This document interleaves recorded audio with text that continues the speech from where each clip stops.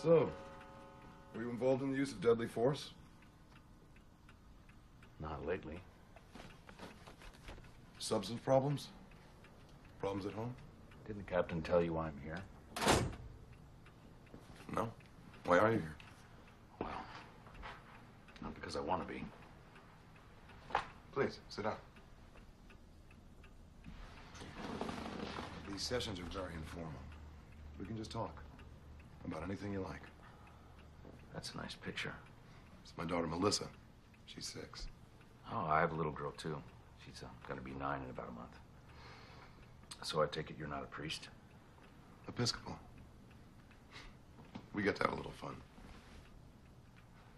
She's the best thing in my life. I envy children. I envy their innocence. Yeah, me too. That's a Chinese thing, right? For stress? Oh, it's, just keeps me in the zone. Close-up magic. I bet your daughter loves that. I don't know. I just mostly used to entertain myself.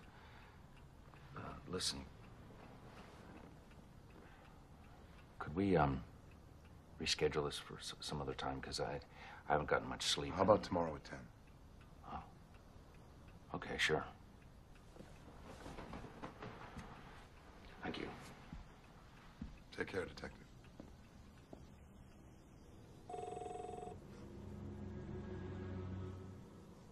Dr. Gregory said that he envied the innocence of children, but staring at the faces of 1,000 missing kids, envy is the last thing you feel.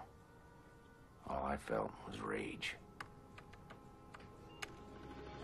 Children are the only sacred thing left in this world, and most of these little ones were gone for good. But not the kid I was looking for.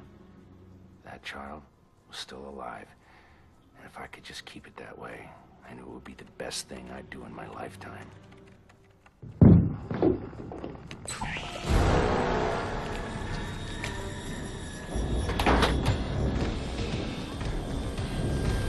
Hey! Hey, yourself, Detective. What's the freaking problem? They found your snitch.